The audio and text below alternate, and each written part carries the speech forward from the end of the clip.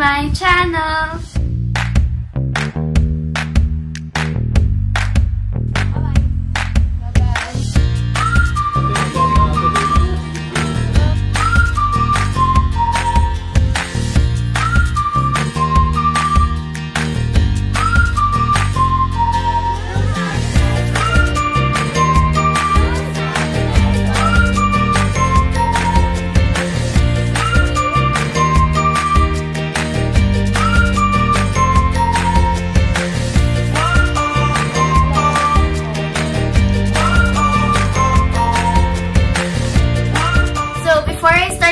I just want to remind everyone to please stay at home, stay healthy, and to stay hydrated. And for today's video is natural makeup look using only Blythe Cosmetics by Caroline. So, most of you siguro alam na yung Blythe Cosmetics because it's by Andrea Brillantes in collaboration with Caroline. So, I just really want to share with you yung look na nagagawa ko using only Blythe Cosmetics.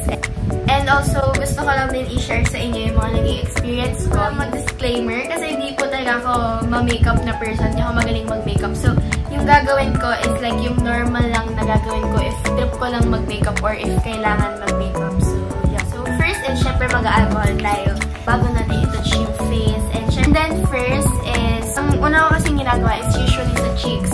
So, I'll be using the Blythe Face Palette. So, yan. Ang shade niya is 311 Eclipse. I think dalawa lang yung shade niya. Eclipse, tsaka may isa pa pero hindi ko lang sure. Pero yun. This one is parang yung pang nighttime. Kasi ang alam ko may nighttime siya and parang may pang daylight. Pero what I got is Eclipse. So parang siguro pang nighttime siya. Pero pwede din siya for days. This one, yan yung ano niya. Then may mirror lang siya. Sorry, kasi may ilaw. So, yan. So, medyo nagamit ko na siya dati. Then, this one, yan. Sorry, nahulog kasi siya. So, yan yung, etong shade na to yung nagagamit ko sa dyan. Pero wala, nahulog siya. So, nasira na siya. Pero pwede pa namang gamitin. So, ang gagamitin ko is this one for my cheeks. Pwede din daw siya for eyeshadow and for lips. Na-try ko na siya sa lips and okay naman siya sa lips.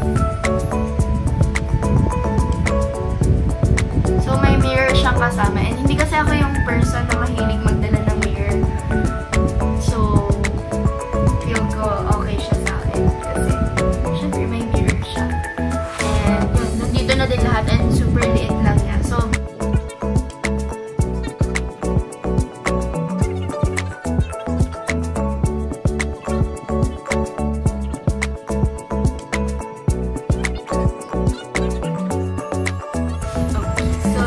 ako sa cheeks. So, next naman na gagawin ko is sa eyes.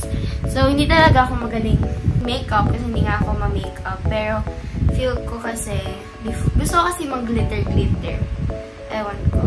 Pero yun, syempre, glittery din naman yung nandito. So, I'll be using this one. So, feel ko ang gagamitin ko is ito, tsaka ito. Kasi hindi ko na siya magagamit kahit yun yung favorite ko. And syempre, pag black, so black na black, eh, hindi naman yun pang natural, diba? So, first is magaganito ako. So, hindi ko alam kung anong tawag doon. Pero yun. So, wait lang.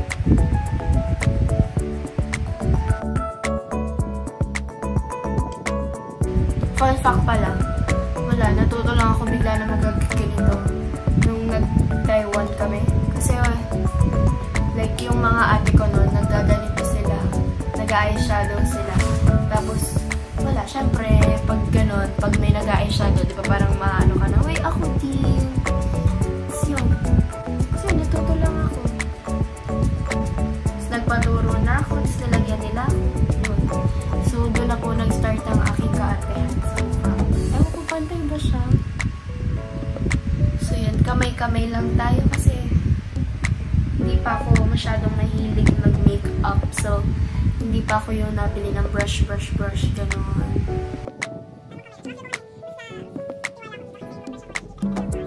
Bakit parang hindi siya pantay? Pantay ba?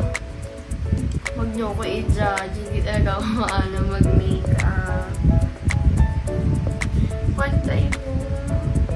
So, next naman is lalagyan ko ng glitter na shade na to.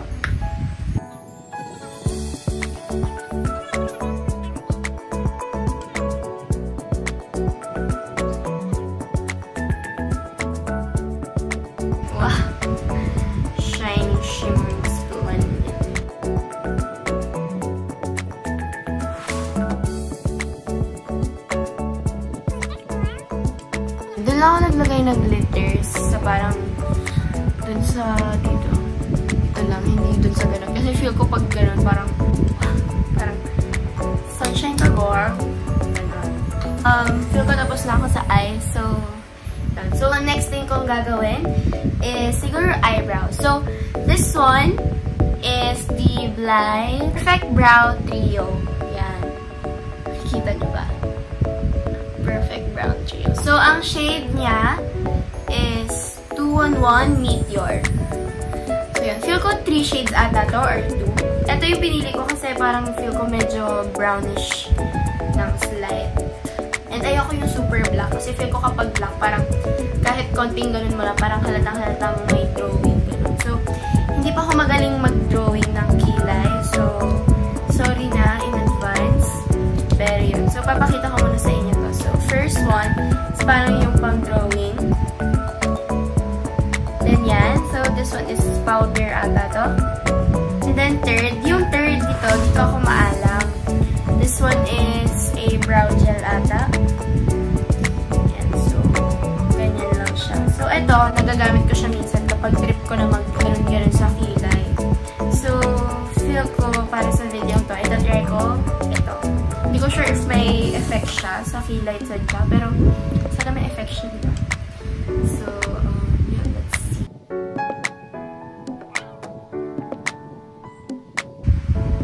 May effect ba? Parang wala.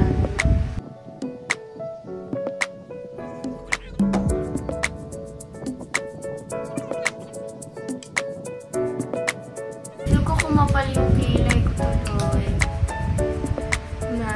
Ito na lang gagamitin ko kasi ito talaga yung maalam ako.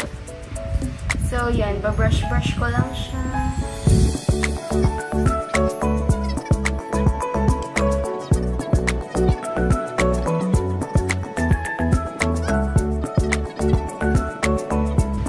Okay lang sa akin kahit hindi ako magkilay. Pero, syempre, nag-video tayo. Gusto ko ipakita sa inyo kung paano to. So, next one is sa eyes ulit. Kasi gusto ko lang ipakita sa inyo kasi second to the last one na nabili ko from Blythe Cosmetics. So, this one is the eyeliner duo stamp. Yun. So, ang shade niya is 222 Falling Star. So, siya yung may parang yung end niya is a star. So, yan. Star. Yan. May circle pa ng konti doon. Pero yun. So, hindi ko gagamitin yung star sa face ko kasi syempre natural makeup look lang siya. So, hindi ako maalam mag-eyeliner. So, yun. So, wish me luck.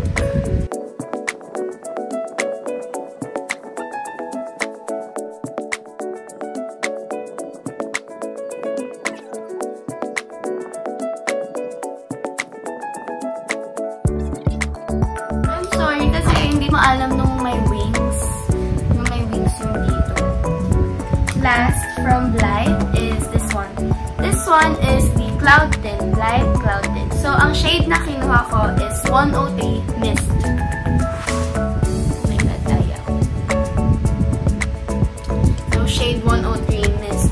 So, this one, pwede din daw siya sa cheeks, pwede din daw siya sa, ano tawag dito? Wait lang, ipapakita ko sa inyo yung color niya before siya ilagay. So, tignan nyo, super pigmented niya kasi isang dot lang. Tapos, ganito na siya kadami. So, grabe, diba? Kaano ako dito pag naglalagay ako kasi super dami niya. So, parang ganito, isang ganito lang. Ito lang.